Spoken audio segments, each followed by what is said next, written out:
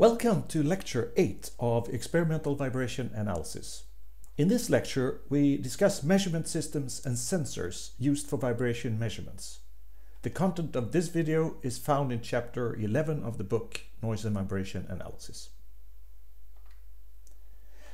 This is the first video of Lecture 8, and here we discuss how measurement systems for vibration measurements are designed, and we explain the most important technical specifications that you need to understand to use such a system. In the second video, we present some common sensors used for vibration measurements. There are many different commercial systems available for noise and vibration measurements. Typical systems today range from small palm-sized units with 4 channels up to large multi-channel systems with over 1,000 channels. Usually, the systems are controlled by software on a laptop computer. All systems for noise and vibration measurements consist of the following key parts. First, there's an AC-DC switch, which you can usually control from the software. After that, there is a gain adjustment in most instruments.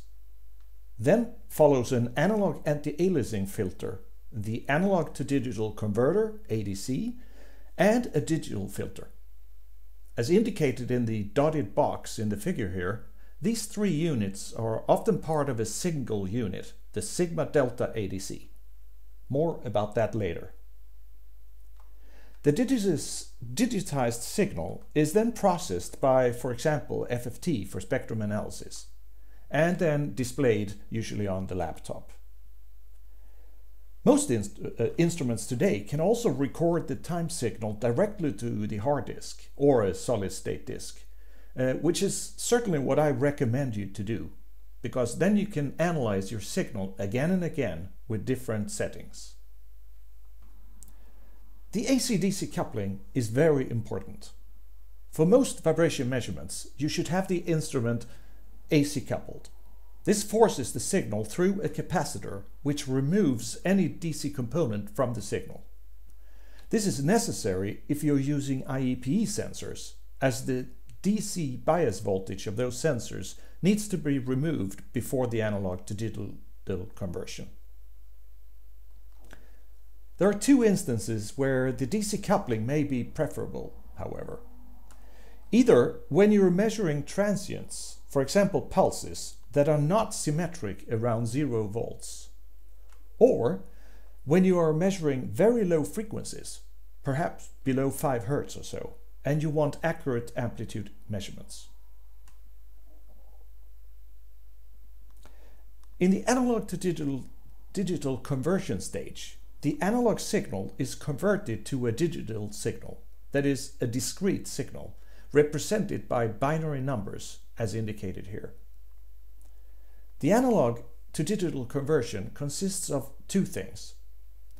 First, the analog signal is converted to a discrete signal at certain instances in time. Secondly, at each sampling instant, the signal is discretized in amplitude. This latter point is of course common with all measurements.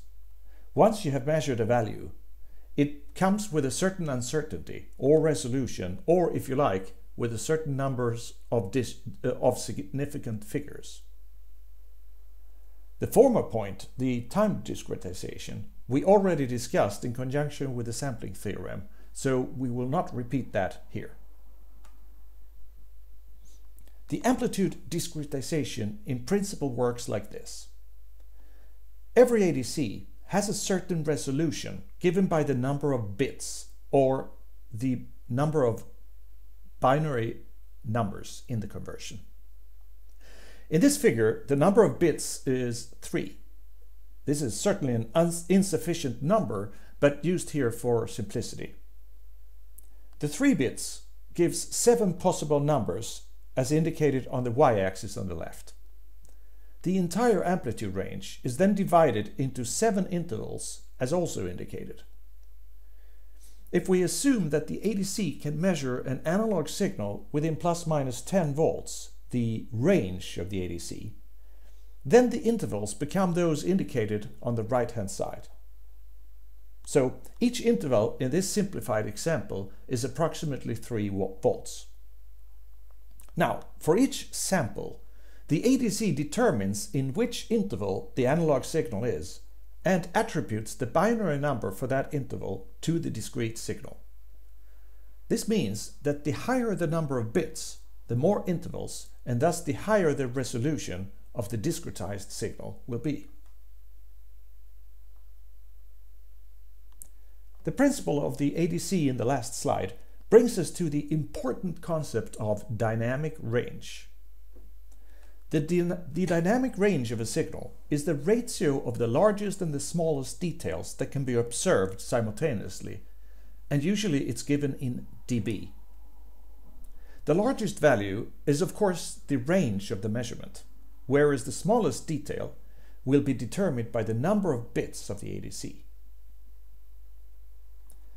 The actual dynamic range can be modeled in detail by something called quantization noise, which we will not do here. And this is because with today's instruments, for any practical purpose, it's enough to consider that each bit in the ADC allows for a doubling of the number of quantization levels. Since a doubling in amplitude corresponds to 6 dB, this means that the dynamic range due to quantization is approximately the number of bits multiplied by 6 dB. You should note, however, that this dynamic range is due to the quantization. As we will show later, the actual dynamic range of a measurement system will be determined by other factors, such as noise floor in the electronics, and not the least, the crosstalk between channels. But we will get back to that. As you can see here, typical instruments today with 24-bit ADCs have approximately 144 dB dynamic range. This is a very high number. The most common sensors for vibration analysis that we will see in the next video, for example, have a dynamic range of approximately 100 dB. To get as high dynamic range as possible, it's necessary to make sure that the measured signal uses most of the range of the ADC.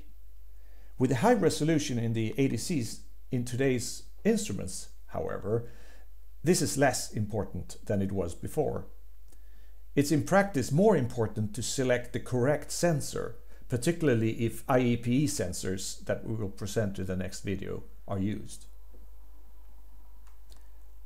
You have to keep in mind that overload that happens if the analog signal, if only for a brief moment, increases above the input range. Such overloads are disastrous to the measurement system.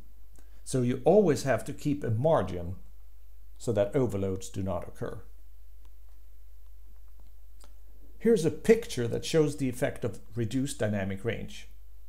On the left-hand side, a spectrum of a signal filling the range of the ADC is shown. As you can see, the noise floor here, due to the quantization, is well below 10 to minus 5. On the right-hand side, you see the result of increasing the range of the measurement system by a factor 10 while keeping the signal, the actual signal, constant. As you can see, the noise floor is now higher, since the noise floor is related to the full scale range of the ADC. The risk with this is, of course, that there may be spectrum components in the signal that you miss because they are obscured by the noise floor.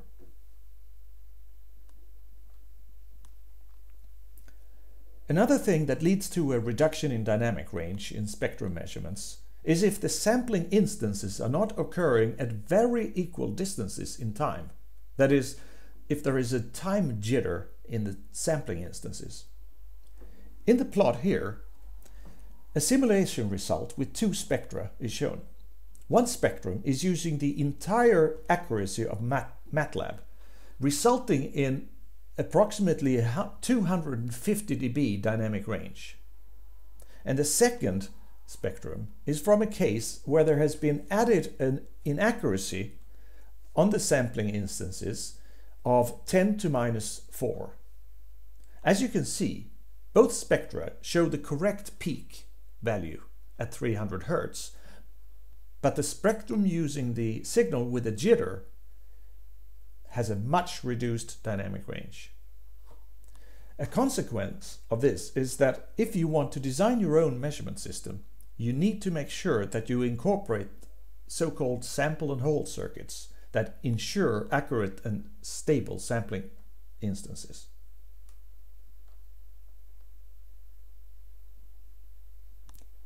We will now look at the analog to digital conversion again. As we discussed, there needs to be an analog anti-aliasing filter prior to the ADC to ensure no aliasing is occurring. Here's an illustration that shows how the anti-alias filter is designed. As we learned in chapter 3, a real-life low-pass filter has a limited slope between the passband and the stopband. Therefore, as indicated here, the anti-aliasing filter needs to be set to a cutoff frequency well below the Nyquist frequency. This cutoff frequency, f sub c, is also limiting the useful frequency range. Above this frequency, the signal may be contaminated by aliasing components.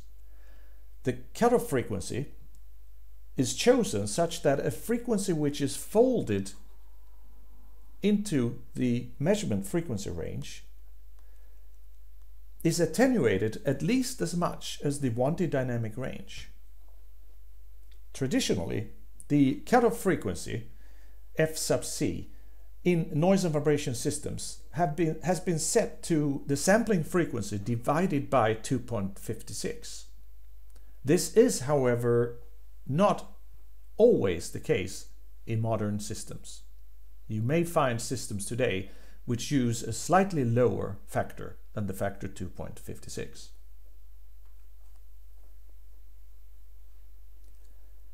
Most dedicated systems for noise and vibration analysis today use a type of ADC called sigma delta. Here is how that works. This technique utilizes a 1-bit analog to digital conversion, which could seem like a bad idea, but it's actually giving almost ideal results. The trick is that the ADC works at a very high frequency, typically above 6 MHz.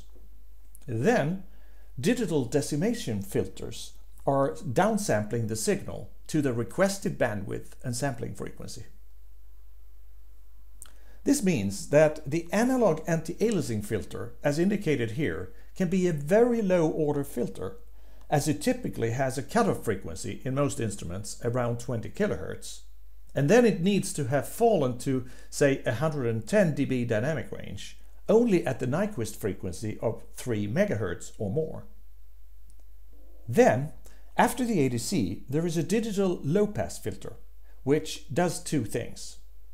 First, it low-pass filters the data to a cutoff frequency depending on the sample rate wanted. Secondly, it decimates the data to the lower sampling rate output. Now, in the example shown here, the difference in the sampling rate before and after that decimating low-pass filter is approximately 20,000 times. Think of this in terms of statistics. Every output sample is based on a weighted average of 20,000 input values. Surely, this makes the average value on the output much more accurate than each of the values on the input were. This is the great idea behind sigma delta ADCs, and in practice this results in very high performance. There is, however, one warning I want to issue. The digital filter on the right-hand side should be a linear phase filter for the ADC to perform well for transient signals, for example from pyroshock measurements. Such filters are, however, expensive, so not all sigma delta based measurement systems actually have linear phase filters. This is something you have to look for in the datasheet if you need to measure transients. A confusing situation can happen with modern measurement systems as indicated here. It can typically happen when the signal you analyze contains frequencies higher than those you are interested in, but lower than the maximum frequency range of the instrument. Let's assume that you want to analyze the 50 Hz signal shown in the plot here, but there is a much higher 200 Hz signal. Now, you set the measurement range so that the cutoff frequency of the digital low-pass filter is 100 Hz. Then, to your surprise, the instrument detects an overload situation despite the fact that the signal on your screen looks perfectly okay, as you see here. The reason for this is, of course, that the 200 Hz component is overloading your instruments. But after the digital filters, you cannot see this component on your display. What you should do if you encounter this situation of an inexplicable overload is to set the measurement frequency range up to the maximum range to see the entire signal, which is seen by the ADC. There's no good solution to this situation except finding an external analog low-pass filter and put it in front of your measurement system.